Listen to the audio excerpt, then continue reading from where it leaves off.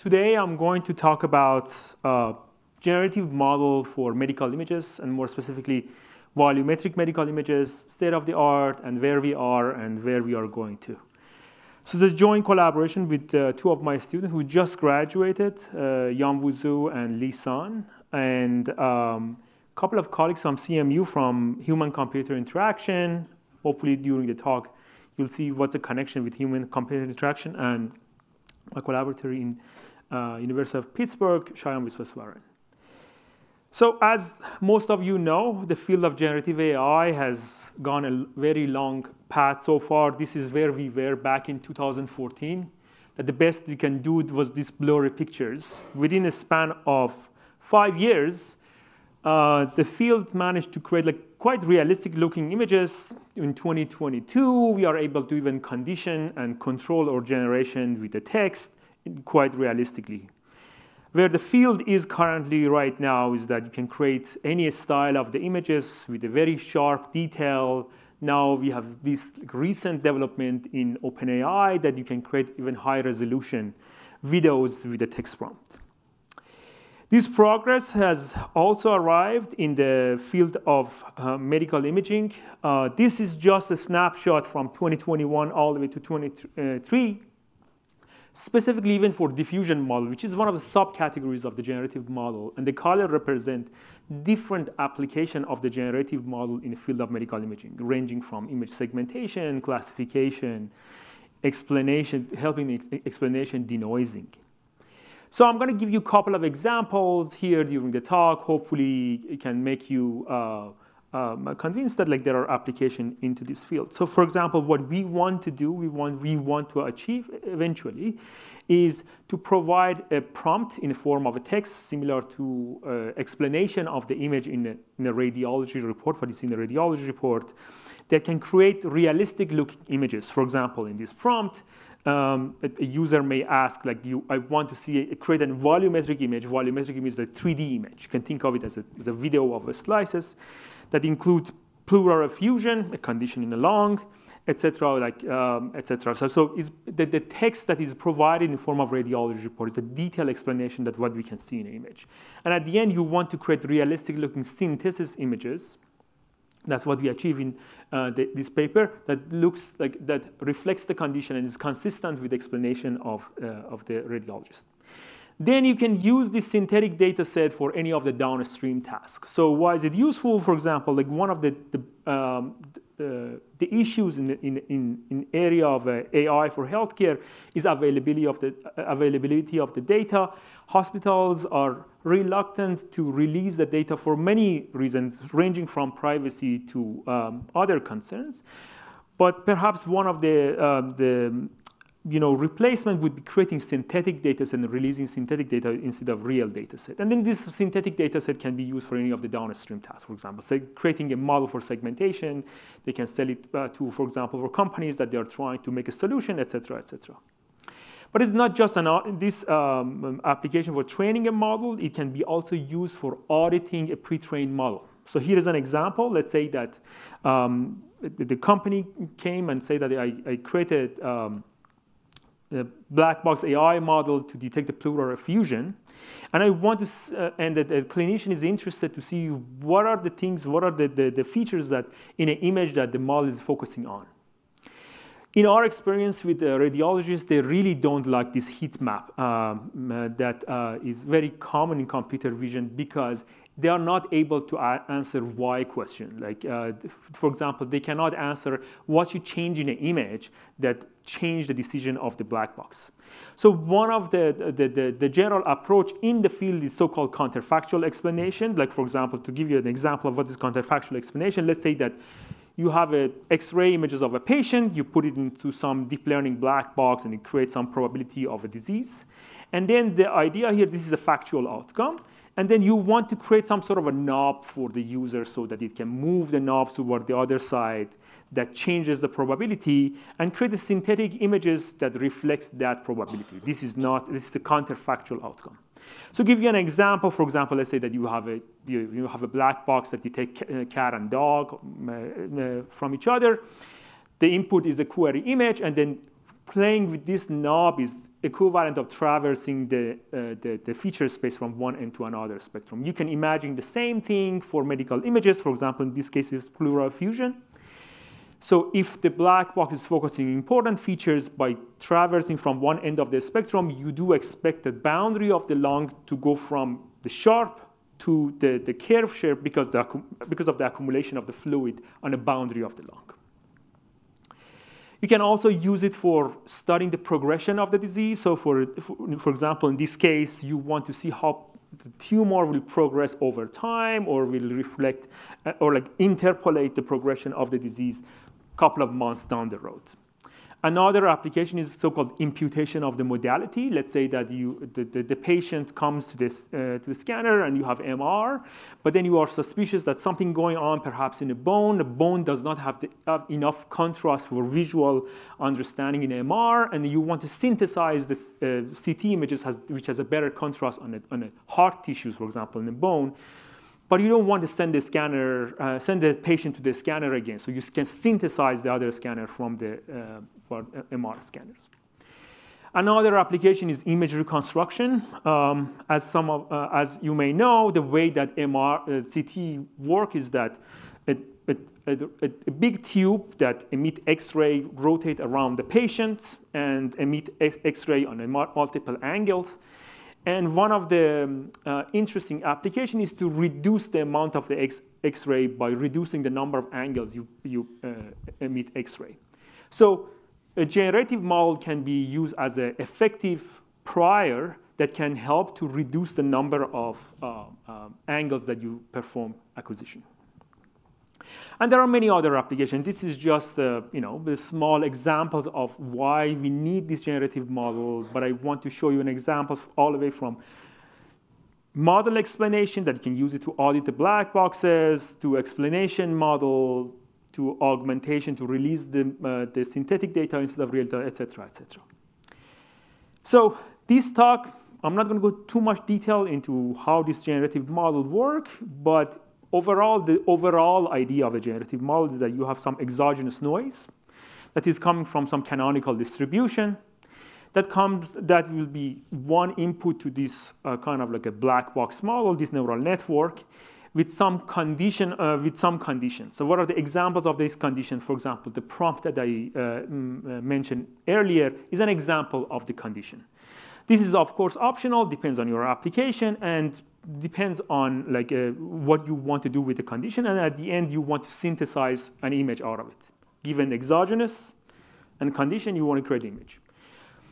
You have a lot of flexibility what to enter as a condition. Here is the text is a condition, but also another image can be a condition. For example, in the example that I gave you earlier, that you want to impute another modality, image can be a condition. So if you think about the landscape of the deep generative model, many methods has been proposed over the course of years. Today, we're going to talk about the diffusion model that is lies somewhere in this landscape of the generative models. So I won't go through the detail of how the generative model. I'll give you a general idea. I'm going to put a lot of details under the rug. I'm happy to discuss after that. But general idea of generative model is like this. You start with some data set. So here is an image of a cat, here represented by x0, and you incrementally add noise to it. So what do I mean by that? So that if I want to write exactly how it's worked, that in this incremental procedure, the previous step is scaled, and some amount of noise, the Gaussian noise, is added to this incrementally in multiple steps until at some point the image is indistinguishable from random draw from noise distribution. This is called forward process in diffusion. There is no parameter to learn here. The beta is just a scheduling, it's a predefined scheduling procedure. What is learnable is the reverse procedure. In a reverse procedure, you are given image of the previous step, and you want to denoise it. So the general idea here is that you are given the image of the previous noisy step, and you want to denoise it to the less noisy result. Of course, I'm putting a lot of details under the rug, but the general idea here is that you have a neural network that inputs the XT, more noisier version, and try to denoise it by one step. And usually, it's viewed as a simple regression problem. So you get you pass it through some mu theta, is some neural network that is parameterized by theta, get the noisy image, and try to do pixel-wise prediction of less noisy result. And you have the entire procedure because you were the one that added the noise. This is basically the driving force of the denoising procedure, the denoising process of the diffusion model. So why is it important? So if you manage to create such a denoiser, you can start from like complete noise, and then you repeat this process several times until you arrive at like a complete denoise result. So you can effectively view a generative model as concatenation of the several steps of this denoising procedure.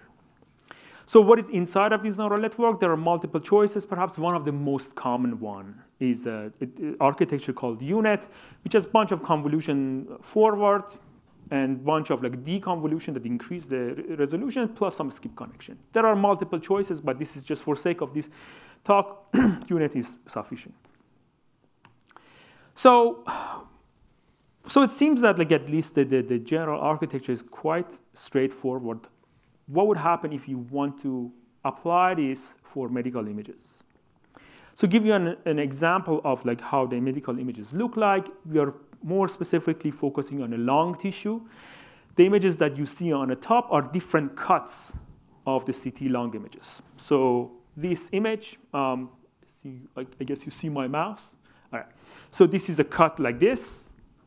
The other one is cut. So this is called axial cut. The other image is called sagittal cut, and the other one's called this coronal cut, and the other one is sagittal cut. So the entire CT image is a sequence of this of the cuts usually acquired in an axial case, at least for CT images, and you can view this as a concatenation of 2D images. All right, so the idea here is that you are able to draw some noise from some canonical distribution. For example, this Gaussian is synthesized images that look like this. And the example of the prompt are the text prompts that are very similar to radiology reports. So, but this is quite a challenging task. So let me give you an idea. So the images that you see on right is image of from perhaps like 2002. That was the initial version of the video generation. This is what the field was in the late 2022.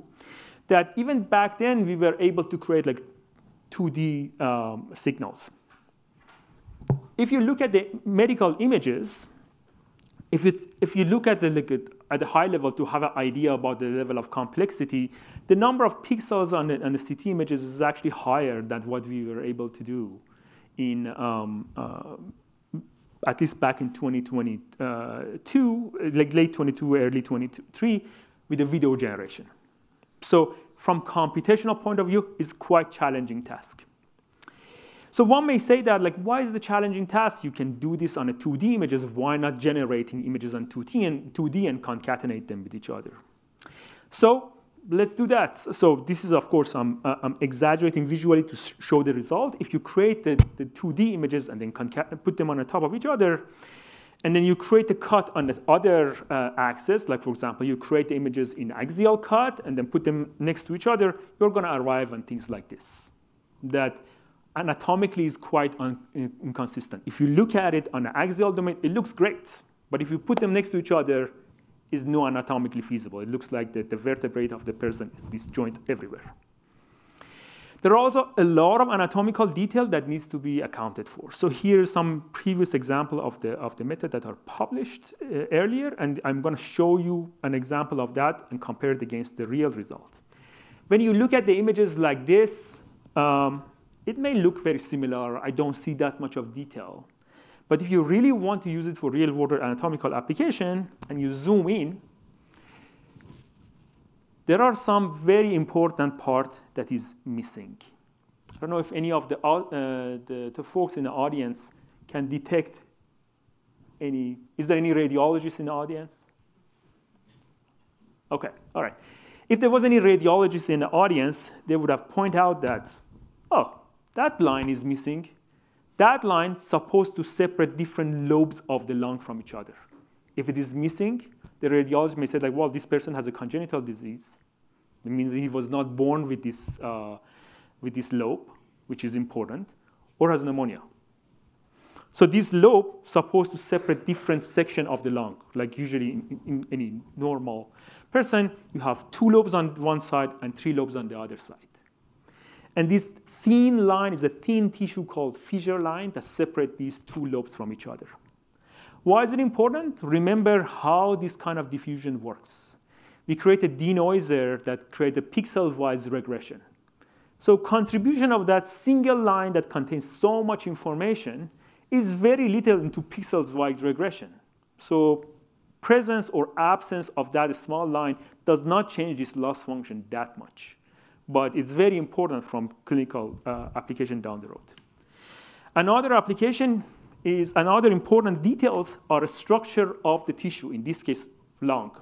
So here I'm showing you an example of the airways tree and artery and veins. Artery and veins are basically the vessels that brings the blood with the CO2 rich to the lung and then take the oxygen rich back to the body. This structure, although like even in this resolution, you won't see that much of detail, although if you look at my monitor, perhaps this would be much more detailed, is quite important because for some of the diseases, for example, COPD, chronic obstructive pulmonary disease, these structures start pruning.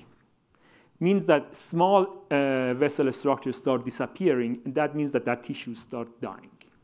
So if these details are missing, it may result in completely different conclusion for the radiologist. They may think differently about the severity of the disease.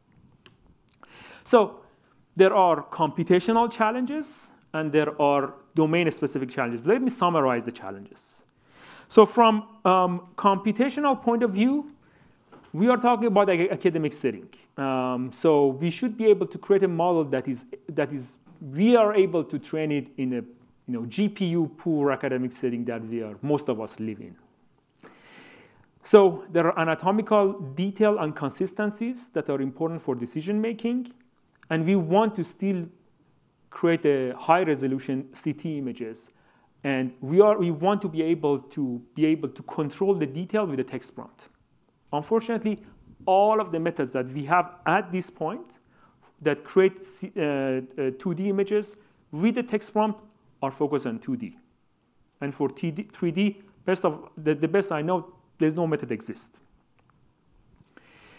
Also, evaluation is a challenge. So it seems that there are small details that can be missing in an image that change the decision of the user.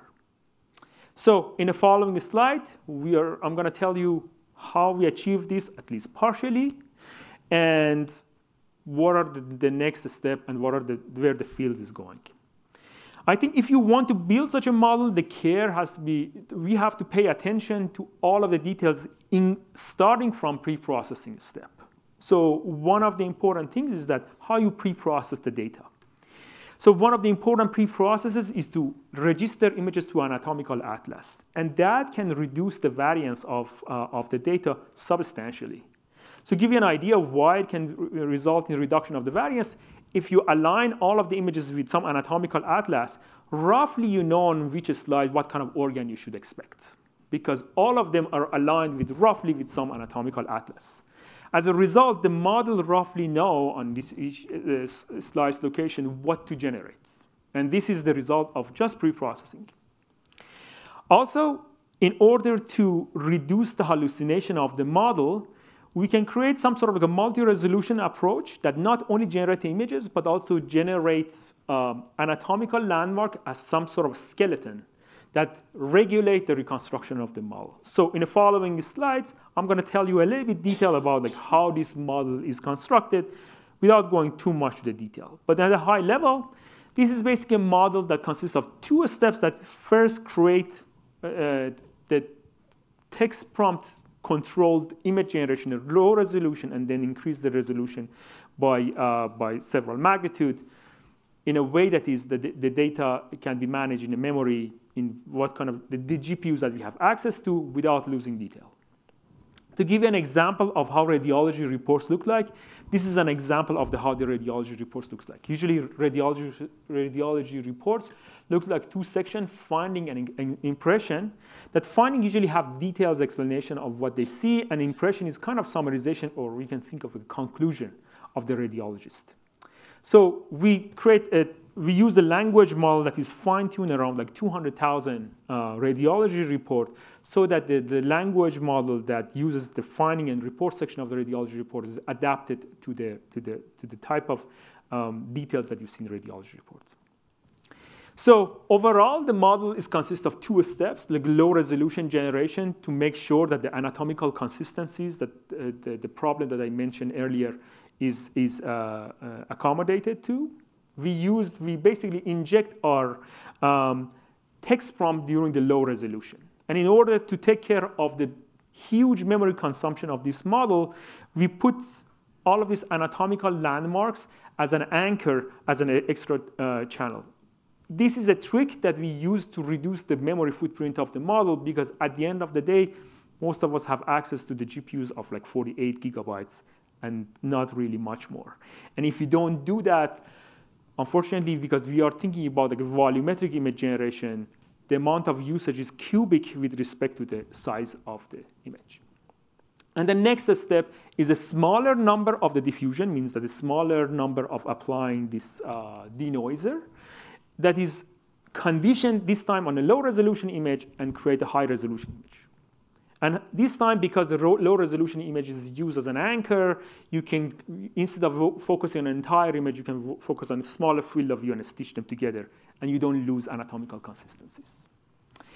So I won't go through the detail of the method, but let's think about, let's look at the couple of results, but just to summarize the training step, we trained this model on 200,000 radiology report, 9,000 the pair image report, and it's trained only on 4 A6000 with 48 gigabytes of GPUs for 40,000 iterations, which is something that can be done in academia. So let me show you an example. This is an example of the report. This is an example of the images that I showed you earlier. So here is an example of the real data. This fissure line that I said is important. This is an example of the important details, which is, you can see that in the real data set. And you can also see that in our generated data, while like previous state-of-the-art using generative adversarial network or diffusion would not be able to preserve it. Here is an example of the conditional generation. This is an example of the report that the user wants to use like large pleural effusion in the lung to condition your visual perception. I'm just showing an example of real data. With this prompt, how does the real data would look like? And this is an example of the synthetic data set that visually looks very similar. You can also negate the prompt, the report, basically remove that conditions, and synthesize images, and the resulting images basically clear the lung. So here is an example that we remove this condition of the air is clear and there is no pleural effusion. You see that the lung is quite clear. So in another case, let me show you another example. This is extensive consolidation, another condition in the lung. So here is an example of the real data set with the extensive consolidation. And this is, again, an example of the extensive consolidation. This is the synthetic generated data. This patient does not exist. And again, if you negate the text, you can have a full control, basically, over the condition that you want to see on the images with a lot of details on the specific location of the lung. And this is something that we want to achieve. You can also control for every individual patient. Let's say that for every individual patient, you want to say that, for this specific patient, I want to see how the lung would have looked like if, for example, the nodules start disappearing. So this time you can condition on the general lobe structure. So here's the general lobe, two examples of the images that have the same lobular structure that supposed to represent the same individual, but different texture. So one question is that, okay, so we are able to generate synthetic images. We can have a very good control over what we can see in the images. is there anything, can we go beyond what is in a training data set? So we did extra experiments. So this data set was collected pre-COVID, so there is no COVID case in this case. But because we have a full control over the entire data set, we said, okay, what would happen if we bring some of the COVID case, model haven't seen any COVID case, and then add extra channel to the model, and with only a small number of the COVID case, we can fine-tune the model. So this is an example. This image that we see on the bottom is the lesion that is caused by the COVID. So to give you an example, how does it look like visually in this patient? This is how the COVID lesion looked like an individual. So the model has already have a really good understanding of how the visual pattern look like, and we just fine-tune this model, similar to instruction fine-tuning that we saw a couple of days ago. But this time with very small number of samples. This time the model is not only generates images, anatomical landmarks, but also can create a COVID lesion. So you can use this completely as a synthetic data and train some image segmenters. And it turned out that even with a small number of a fine-tuning of the model for COVID lesion, you can create an image segmenter that improves the state of the art by a large margin. And the reason that we are able to achieve that is that the model have learned like general kind of like you can think of it as a dictionary of type of the pattern that you see in an image that can adapt to the new data very quickly. We did a very extensive evaluation for data augmentation, for like realistic, how images are realistic looking in terms of the distribution of the data look like the real data set, and you can find the detail in this. But so far, I give you all of those metrics that are quantitative metric. What would happen if you show this to the radiologist? So how does the radiologist decide like if the images are realistic or not? So this is why we team up with a couple of colleagues from CMU in a human-computer interaction. And the reason that we need expert in human-computer interaction is that designing a survey that works with human is an expertise of its own, and it depends how you condition the human, how to ask a question, and how to generate the result and show the result. The outcome might be different. So they are already expert in this field, and what they did is that they recruited several radiologists. They asked questions about their expertise and create an interface that radiologists can interact with images without knowing where the images are coming from. But they can slice the images on different axes, axial, sagittal. They can change the contrast. They can play with the images, and they start asking questions. So let me show you an example of the question that they ask. Here is some example of the question they asked. They show the synthetic images. Radiologists don't know this is synthetic images. And they show that multiple question marks.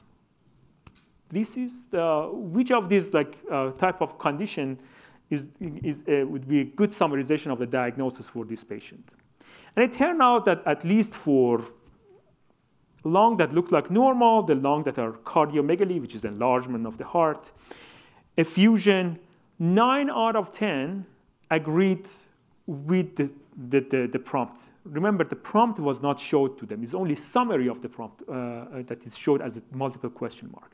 And this is quite close. Like, for example, if you compare the real data set, 10 out of 10 radiologists agreed with the final diagnosis. But then the problems, they started asking more complicated, tougher questions. So, for example, they created images that is generated by multiple generative model, compare it with the real data set, and they start asking questions about the specific things in anatomy. For example, they say that how much do you see the fissure line, that line that I show you that separate the lobe structure from each other. So you should rank the approach based on how realistic the fissure line look like. And we did the same thing for lobe structure, vessel structure, which are the important details in the anatomy. And this is the final result. The brown, this is basically the axis shows that average number of times that a method is ranking as a number 1. And as expected, the real images always ranked 1. So there seems to be still, and so the blue is the new method, and the other, the gray are the other previous stuff.